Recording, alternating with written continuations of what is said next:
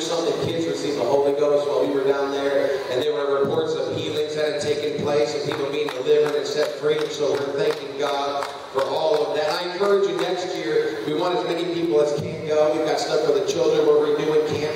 We're going to have more things for children during the days and at night. So it's a great time for the family to come together and you can worship. There'll be a couple services. Parents can be by themselves while the children are getting ministered to by our children's evangelist.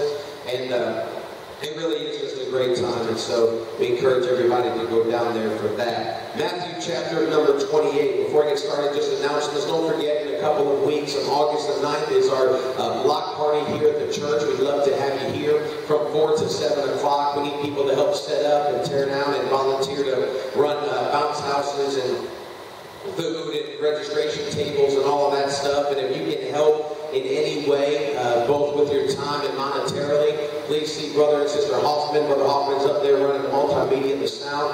Please let them know if you want to give financially, if you're going to pay with a check, just make it out to FAC in the memo box, put block party, so we know the money is going towards the block party. And I want to tell the church this. I walked into church Friday night. I was emceeing the service, but I walked into church Friday night.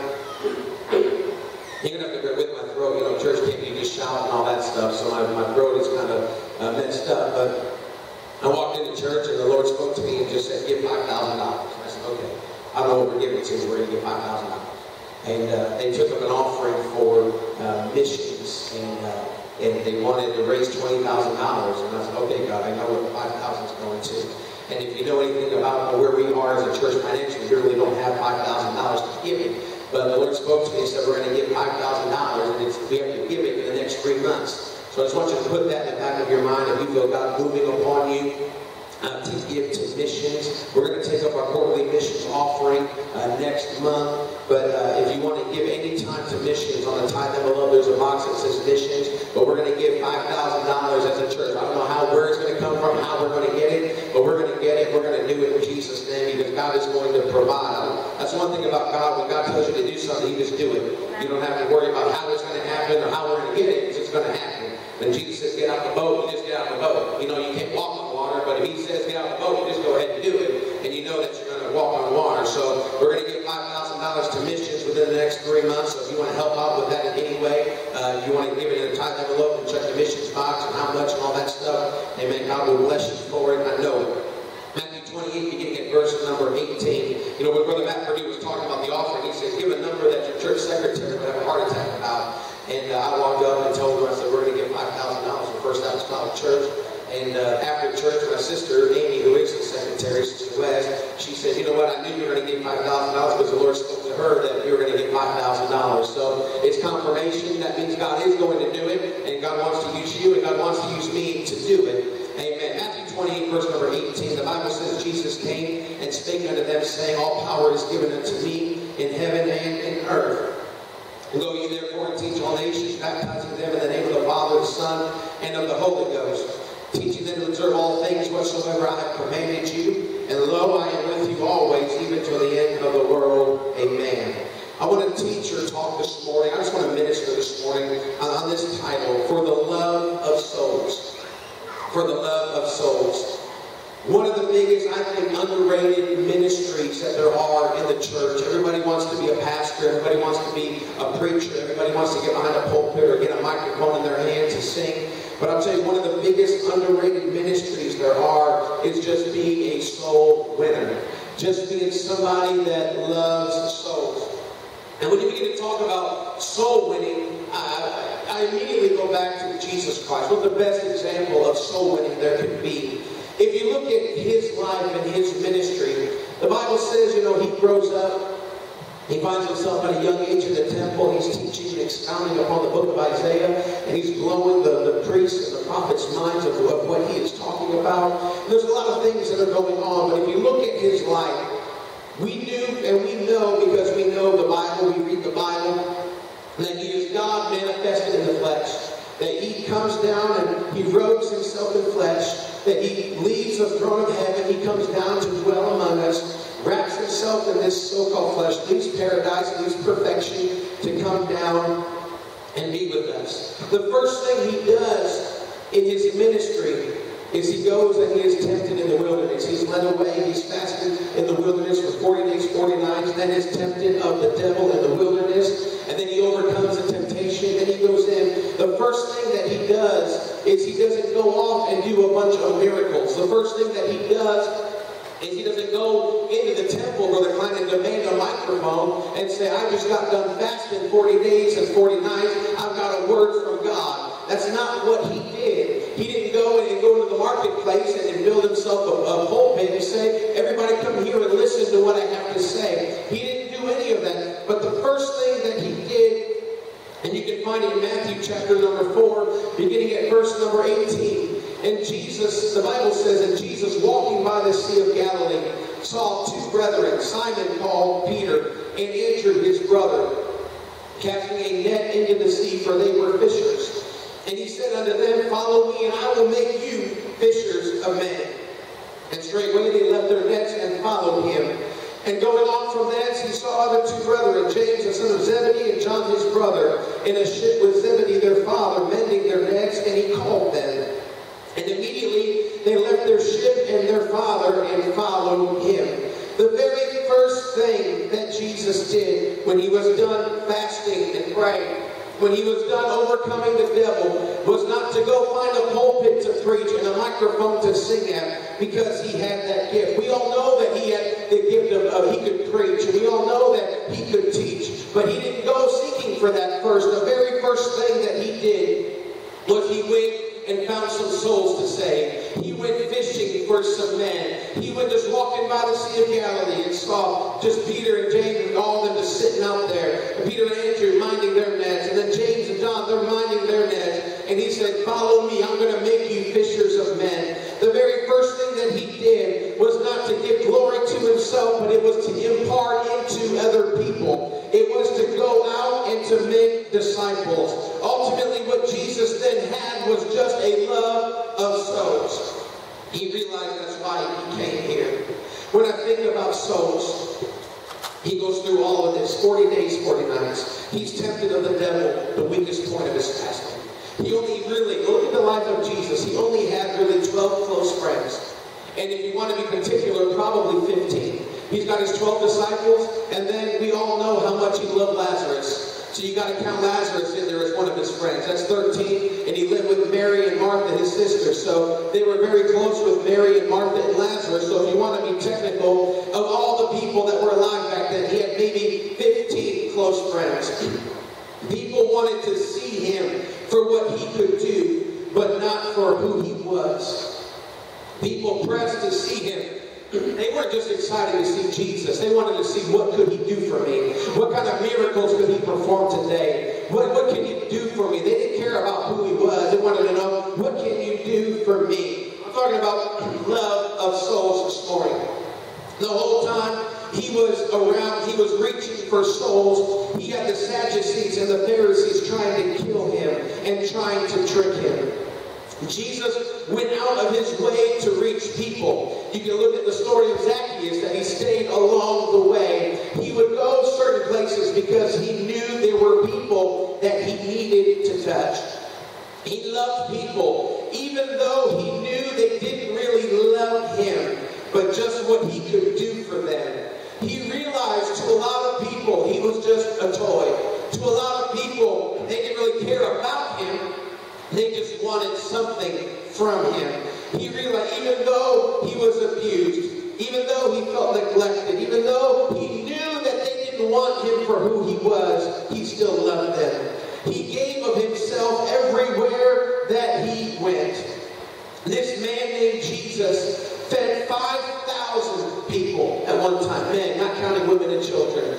At another occasion, fed 4,000 men, not counting women and children, with just a couple of fish and a couple of loaves of bread. I'm talking about the love of souls here this morning. He healed the lame. He healed the blind. He healed the halt. He healed the maimed. He raised the dead. The limbs were restored in people. And the list can go on and on and on. I'm talking about for the love of souls this morning. All that he did was for the love of souls. He allowed himself, I want want you to listen to this. He allowed himself to go through the Garden of Gethsemane to be betrayed. He allowed himself to go through the torture of being betrayed, the torture of being denied, the torture of being whipped, abused, cussed at, smacked, buffeted, caned, shoved, spit on. He was slapped. He was belittled. He was mocked. He had thorns shoved into his skull and his cranium. He had his back ripped apart by the cat of nine tails. He carried a cross all the way to a hill called Mount Calvary. He allowed huge nails, railroad ties. If you look at what they found, railroad ties were basically the same thing, those big, long, thick nails. He allowed himself to lay on this wooden cross that he carried and allowed them to take those big, huge honking nails and driven through his hands and through his feet. He allowed himself to suffer through the suffocation of being on the cross. He allowed himself to suffer through the loneliness, feeling of being abandoned. That's why he told God, he said, why have you forsaken me? He said, I know what it's like to be abandoned. He suffered through feeling his blood flow and feeling the blood run down his cheeks from his face, feeling the blood run and drip down his arms from his nail-pierced hands, feeling the blood run down the back as the flesh was ripped apart and looks like hamburger meat. He could feel the splinters of the wood that would come and pierce his back as he was moving up and down the cross. I am talking about a love of souls here this morning. He felt the blood flow down his cheeks, running down his arms. He felt the blood run down his legs, all the way down to his toes. When he would look down, he could see his blood dripping from his toes and see a pool of blood that was piling up at the foot of the cross. Why would anybody go through all of that? Why would anybody allow themselves to be betrayed and denied and whipped and abused and cussed at and smacked and buffeted and caned and shoved and spit on? Why would they allow themselves to be slapped and belittled and mocked, have thorns come through their head? Why would they allow themselves to have their back ripped apart by a whip for 39 or 40 times? Why would they allow themselves those nails to go through their hands and their feet? Why would they allow a crown of thorns to be shoved through his head? Why would he allow himself to hang there when at any moment, Brother Klein, he could have called a multitude of angels that could have come down and got him off that cross? Why did he stay there? Why did he allow every bit of blood flow from his body? Why did he allow himself to go through the suffocation of the cross and his lungs being ripped apart? Why did he go through the agony of the cross, Brother Titus? I want you to know the reason why he did that is because of a love for souls. He said, I love you so much and I care about you so much that I am willing to go through all that I am about to go through because I love you and because I love souls. It's all about for the love of souls. Jesus wasn't about accolades. He wasn't about trying to draw a big following for himself, but rather you find in his ministry that he would spend most of his time trying to get in isolation, trying to get away from the crowds. But the reason why he stayed where the crowds were is because he had a love for souls. He did things that in his natural body he didn't want to do. He didn't like going through multitudes of people and people shoving him, trying to touch him, and having to get like the FBI around him so he could get from one place to another. He didn't like all the attention that he was getting, but he said the reason why I'm going to hang out here and the reason why I'm going to allow myself to do this is because I love you enough that I'm going to get out of my own comfort zone and I am going to go to where you are because I know that you have a need. He knew that people were late that couldn't get to him. He said, I'm going to walk down this pathway so I can find that lame man that's sitting there in the street. I'm going to take this pathway to Jericho because there's a man named Bartimaeus that needs to see me, that needs to be touched. So I'm going to take this road instead of going down this way. I'm going to go here. I'm going to go there. Why did he do that? Why did he inconvenience himself?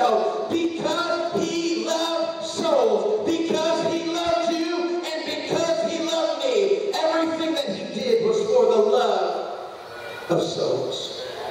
Everything he did was for the love of souls. We talk about souls, how much we need to win the lost, and how much we really love God.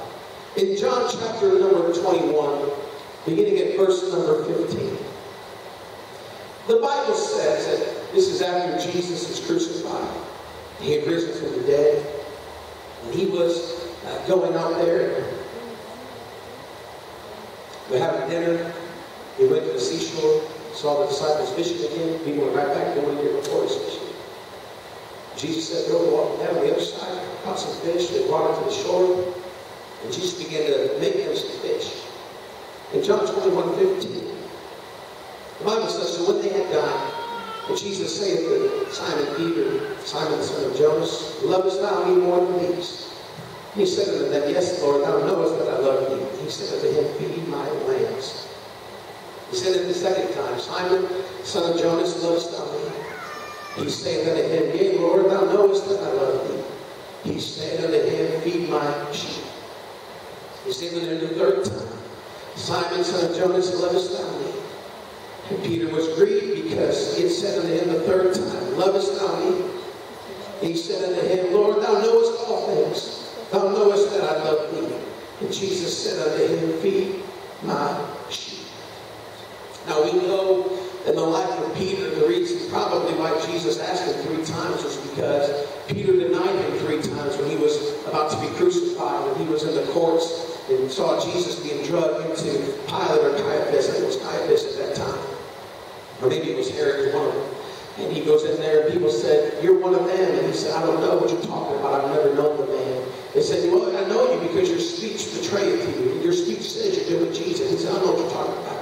He denies him 3 times. And so Jesus now is giving him another chance. And he's restoring what had been broken. He's restoring what had been denied when he had denied him. And he says, lovest thou me more than these? Do you love me, Peter? Do you love me?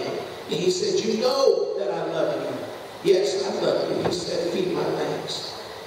I want to just break off from the fact that he was maybe restoring Peter to the fact that he said, if you love me, you're going to feed my sheep and you're going to feed my lambs. In other words, if we love Jesus, it is not just about us.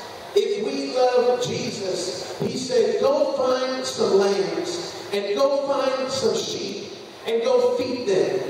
He said, if you truly love me, don't look for a pulpit to preach at. Don't look for a microphone that you can sing behind. Don't look for all of that stuff. But he said, if you truly love me, if you really want to be my disciple, if you really want to be my apostle, if you really want to be and fulfill that role of being my right-hand man, he said, I need you to go and feed some lambs, and I need you to go and feed some sheep. In other words, what Jesus might be asking us here today is, do you love me? And do you love souls? Because if you do love me, and if you do love souls, he says, go out into the highways and the byways and compel them to come in. If you love me, you're going to get outside of the 4 walls of the church, because he said, hey, I went through strategic ways. I didn't go down the normal route sometimes just so I could touch a soul because I love them. He said, I'm going to lead you some places that might be inconvenient. I'm going to lead you some places that you might never have been down before. You might take a different way to work in the morning just so you can minister to somebody. You might go to a different store than you normally go to just because there's somebody you're buying groceries next to that might need a word from the Lord that God wants you to give to them. Are you willing to be inconvenienced for a soul? Are you willing to be inconvenienced for the love of a soul? Are you willing to say, God, I'm going to lay aside everything that I am and everything that I want to be and everything of my routine just so I can win a soul? He said, if you love me, you'll go down the road I'm asking you to go down. If you love me, you're not going to keep the gospel message to yourself, but you're going to find somebody and say, let me tell you, Brother Titus, about the goodness of Jesus. Let me tell you, friend, let me tell you, family, that I was sick, but Jesus delivered me. That I once was lost, but Jesus found me. I once was blind, but Jesus made me see. I've come to tell you that if we truly love Jesus, if we truly want to be called his disciples, if we are not winning souls, Brother Klein, can we really say we love Jesus? If we are not winning souls, Brother Titus, can we really say that we love souls? Because if you love souls, you'll be willing to be inconvenienced for them.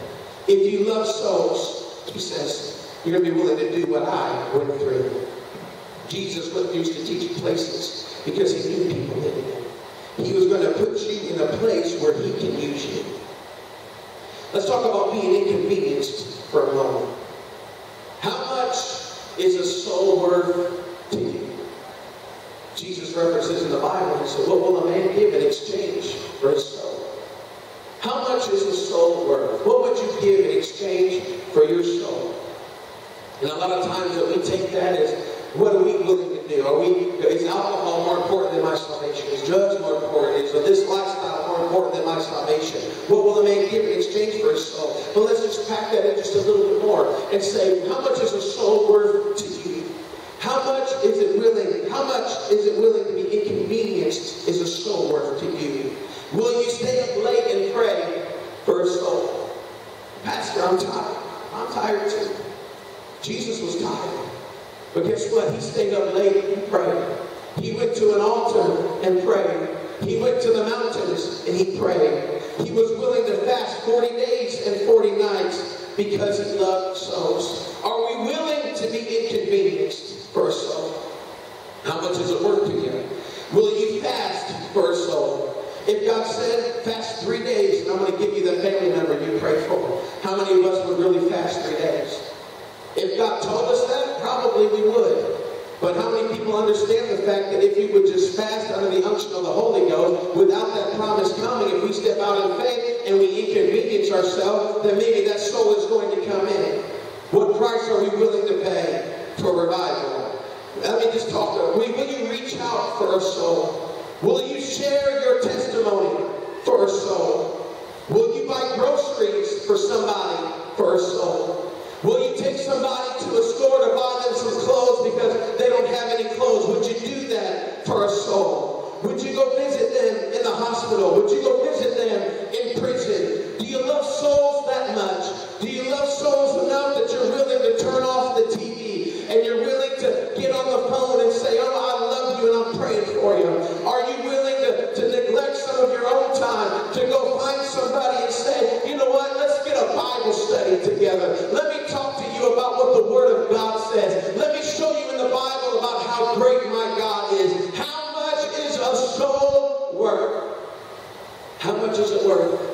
Is it worth praying at night? Is it worth praying to an altar? Is it worth coming to church? Is it worth being led of God? Is it worth going and talking to somebody that you don't know their name and you don't know anything about them, but you just feel something burning in your spirit that says, sir, ma'am, I just have to tell you that Jesus loves you. I just have to tell you that I'm here for you if you need prayer. You don't know me, but maybe here's a church card. If I can help you in any way, here's my cell phone. Would you reach out to me? I don't know why I'm being drawn to you right now. I'm a little inconvenienced right now. I'm a little out of my comfort zone right now. But I tell you what, I love you enough and I love your soul enough that I am willing to be inconvenienced for you. For the love of souls. Are you willing, as Jesus told the rich young ruler, are you willing to sell what you have and give to the poor? If God says cash in your 401k, are you willing to cash it all in and give it to the poor?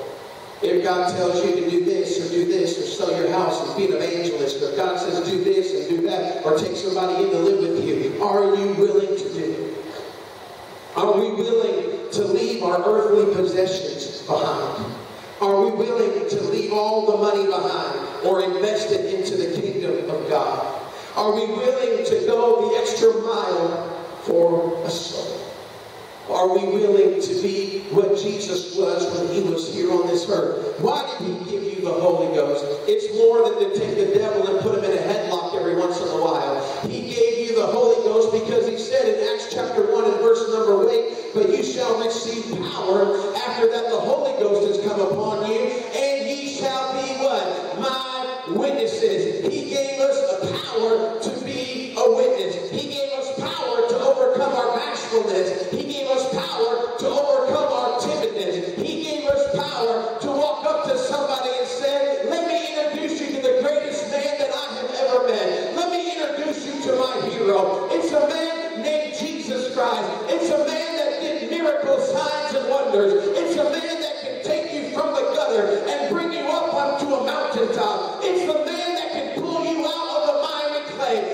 set your feet upon a rock to stay. It's a man that can give you direction when you don't have any direction. He's the man that can give you hope when there is no hope. He's the person, he's the God that can give you grace when you can't find grace anywhere else. He's the God that loves you when nobody else loves you. I'm here to tell you that if we would just get a love for souls, this building cannot contain the revival that God wants to pour out in First Apostolic Church in Mishawaka.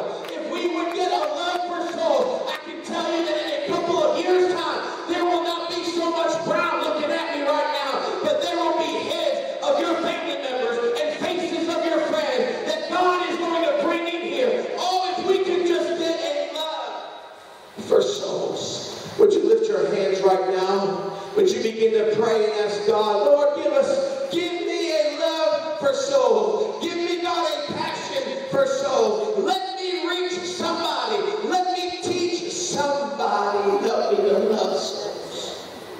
Help me to love souls. Come on. Come on, church. Would you pray? Hallelujah. I want you to get this. I feel it in my spirit so strong this morning.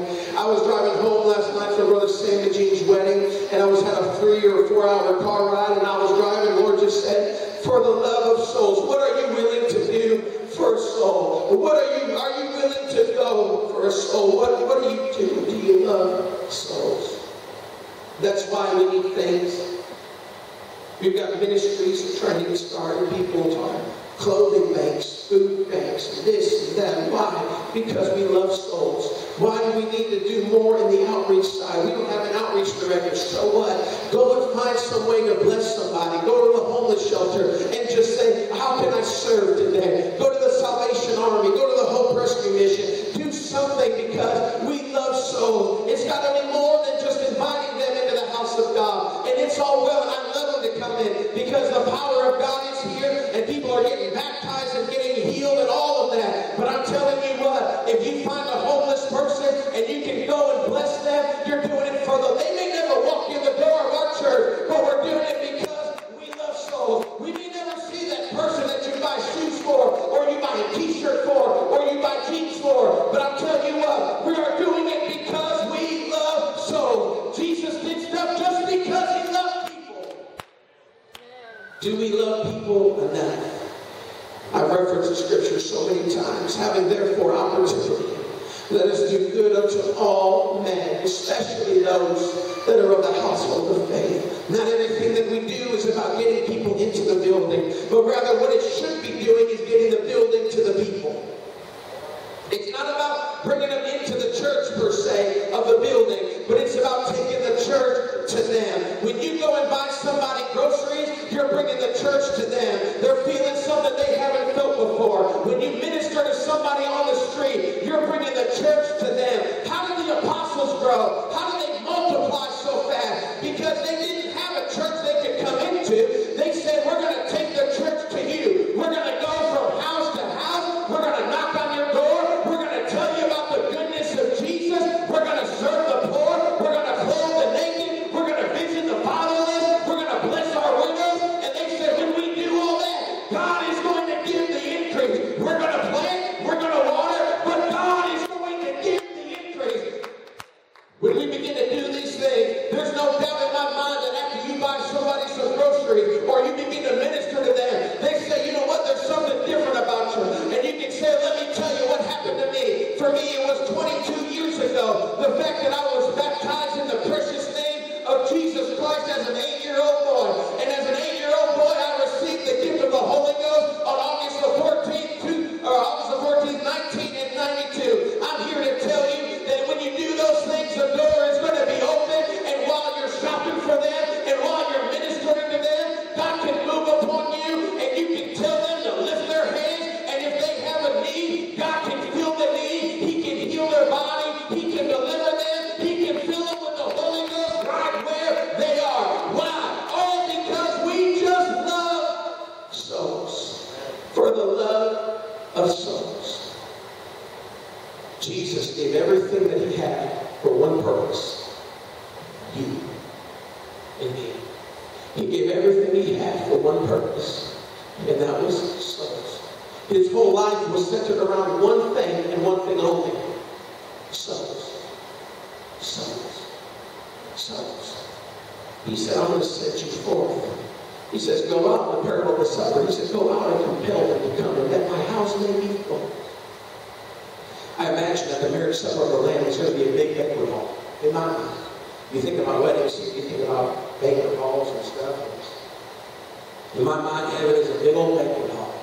And he's ready to have a party. He's ready to celebrate the marriage supper of the Lamb. He said, just keep going out and reaching. Keep going out and inviting. He said, well, I've been told no so many times. Who cares? How many times was Jesus told no? I don't know. I don't know how many times it was. I'm sure that he was told no. The rich young ruler walked away from him and said, forget this junk. I'd rather have my earthly possessions than anything else. He was neglected. He was turned down. He was told no. He was betrayed. People might leave you. All he said to do was keep inviting. Keep compelling them to come in. Keep ministering to them no matter where they are. No matter what lifestyle they have. No matter if they're big or small. No matter the color of their skin. All he sees is a soul. And God wants us to be the church in our area that just has nothing more than a love for souls. Why are we faithful to the house of God? It's more than because we love God. Because at any given Sunday, at any given Tuesday, any given Thursday, or any time that we decide to have church, there are guests that are here that may have never tasted of the goodness of God. And we need to have an atmosphere, and we need to have an environment where they can come in and feel the presence of God, and we can minister to them and pray with them that they might be healed. Because the effectual fervent prayer of a righteous man availeth much. Why are we faithful? Why are we faithful in giving? It's more than just God commands it. Because we love God, number one, and two, the dollars that we bring into the house of God, it does more than pay the pastor and pay the heat bill and all that stuff. But we're investing it back into the kingdom of God. We are doing things for the love of souls. Why do we sing? Why do we worship? Why do we dress this way? Why are we different? Because we love souls. We want them to see a difference in us. Why are we going to reach out to those that nobody else wants to reach out to? Because we love souls. Why are we going to go the extra mile? Why are we going to do things that might be a little unconventional to some people? The reason is because we love souls. Everything we do should be about souls. While we're out at the mall, it's more than just a shopping trip. While we're out at Kroger or Martin's, it's more than just a shopping trip. There's a soul there that might need help. There's a soul there that you might be able to invest in. There is a soul there. Not saying you have to buy everybody's groceries or pay the drive-through for the person behind you when you're going through McDonald's and all that stuff. Yeah, every once in a while that's nice. I've done that a few times myself. And if you have church cards, give them the church card and say, just tell them Jesus loves you. Or do something nice for them. But sometimes it's positioning ourselves and allowing God to use us just to speak a word to somebody. Maybe you're out somewhere, you're not normally there, and you'll see somebody that hasn't been to church in a few weeks or a few months, maybe a few years, that you can minister to them. Let everything we do be centered around souls. Why do we have a children's evangelistic service once a quarter? Because we are investing in our children, because we want to see them saved. And every time we've done this, at least one has been baptized and one has received the Holy Ghost. That is why we do it, for the love of souls. Why are we having a block party in a couple of weeks? Oh, we're not going to have a church service. We may not sing, we may not preach, and that's all well and good. Why are we giving out 150 free backpacks? Why are we giving out free food? Why are we doing that? It's more than just promoting the church, but we're promoting Him. We're promoting Jesus Christ, and we're doing it because we love souls. Let everything we do be about the love of souls. Would you stand with me here today? If Jesus Christ Himself, God manifested in the flesh, and His whole existence and whole life was centered around souls, He said, follow me, and I will make you fishers of men. Follow me, I'm going to show you what you must do. I taught a lesson a few months ago about follow and believe it. That same principle applies. When He said, follow me, He said, I want you to watch me. Watch what I do. Because when I lead you, He said, I've given you an example. He said, so when I lead you, you're going to know what to do. You're going to know how to do it. When Jesus went through, He said, I prayed for the sick, they were healed. I prayed for those that were demonically possessed, and they were delivered. I fed 5,000 with 2 fish and 5 loaves of bread. I did all of these things. More importantly, He gave of Himself. The greatest gift that he could give was himself. He gave of his time. He gave of his energy. He sacrificed relationships just so he could win souls. He never married. I don't even know if he ever had a girlfriend. For some of us, we're so consumed about boyfriend, girlfriend, husband, wife. I got to get married, blah, blah, blah. Jesus forsook those things just so he could reach souls. Now, I'm not saying you should abandon your wife. No, I'm not saying that at all. Life is very important. Your family is very important. We got to see our families today. But for those of us that aren't married, or you're not married, not with somebody, take the time that you have and invest it into the kingdom of God. And God will send you the one that you need. While you're ministering, while you're being used in ministry, God will send the person that's going to aid you along and help you along. We're so worried about all this stuff being liked and who can have the most friends. Jesus had no more than probably 15 close friends. Probably had a lot of acquaintances, and he would go through the cities. Oh, there's Jesus. Hey, dude, what's up? Hey, Thomas. Hey, whatever your name is. Hey, good to see you. You know, he probably had some acquaintances here or there. He didn't have a whole lot of close friends. He lived in isolation. He lived alone. Are you willing to give of your life for a soul? Are you willing to lay your life down for a soul? Are you willing to pray when you don't feel like praying for a soul? Are you willing to worship? Are you willing to give? Are you willing to go to a new place? Are you willing to take a different route? Are you willing to spend financially for somebody? Are you willing to go the extra mile for a soul? Because Jesus shed his blood for you. He shed his blood for me. Would you lift your hands in this place? God, I pray that there would be, God, a baptism today. Not in water.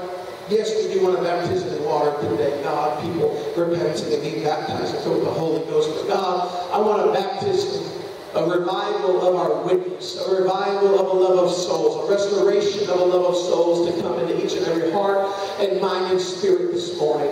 I pray, God, that we would capture your very essence in our lives, that we would capture your very purpose in our lives, that, God, that you have called us to be saints. You gave us power to be a witness. You gave us power to go to the highways and the byways and compel people to come in. You gave us power. You want us to clothe the naked and feed the hungry and visit the fatherless and visit those that are in prison and that are in the hospital. You called us to be more than just be a church that meets 3 times a week on Sunday, Tuesday, and Thursday. But God, you want us to take the church to the city. Help us, God, have a love for souls that will turn off the TV to invest in souls, that will turn off the internet to invest in souls, that will neglect some of our own time just so we can invest in souls. God, I want to win a soul. I want to bring a soul out of a horrible pit. I want to pull somebody out of the pits of hell, like the prophet said in the book of Jude. I want to have compassion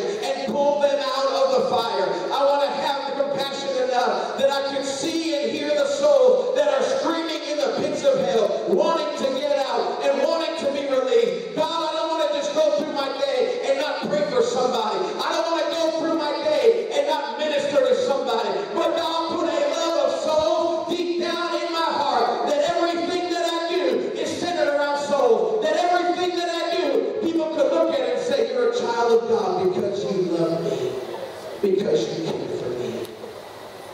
Baptize this church with a fresh baptism of a love of souls. More than just a family member. God, let us treat the strangers like we would treat our family members. Let us treat the homeless as we would treat our family members. Let us treat those people that we don't know who they are and treat them with the same love and compassion that we would our family members. I pray, God, birth it inside of us. Get it down deep into our spirit. And God, let it be a tree. God, that is going to grow. Let it prosper in our life. I bind every fowl of the air that would try to steal the seed this morning, that would try to make it all about us and our position and our promotion. But God, I pray that we bind the thorns, we bind the hard, stony ground, we bind the sun that would scorch the seed in Jesus' name. I pray, God, let every seed that is planted today, let there be a love of souls that begin to grow. Let there be a love of souls that begin to prosper. And God, I know that if we get a love of you and a love of soul, there is going to be a breakout of revival greater than what we have seen already. Birth it inside of me. Birth it inside of me right now. In the name of Jesus. Come on, do you want to be a soul winner? Ask God, birth that that inside of me. Let me have a love of souls. Let me have a love of souls. I want to reach the lost. I want to reach my family. I want to reach my friends, but I want to reach the person I'm driving next to. I want to reach the person in the drive-thru behind me. I want to reach the person that's shopping right next to me. Help me to love souls, God, as you love souls. Help me to go out of my way, God, as you go out of your way for me. Oh, hallelujah. Let me, God, be inconvenienced as you were inconvenienced.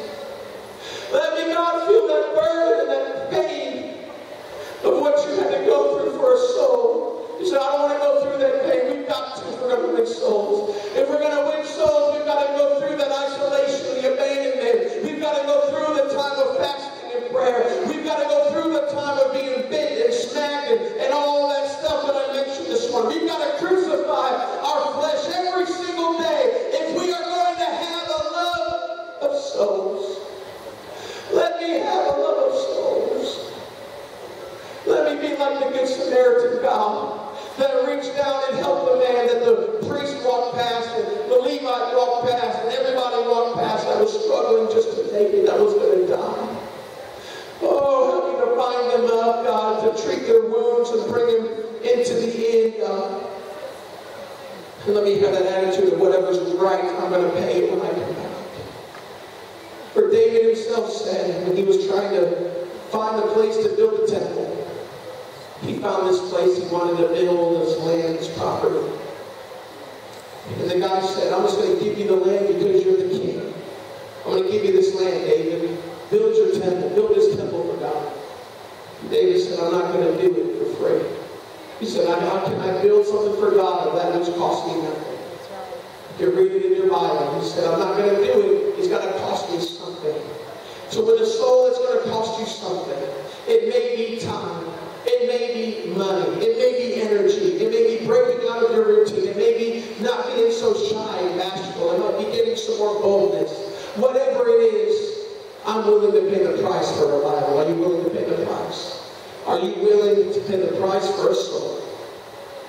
If Jesus' blood purchased all of us, then maybe some of us need to have some blood shed just so we can purchase them all. He purchased everybody, but maybe we need to shed some blood and have some tears fall so we can see our family saved. Amen. God bless you this morning.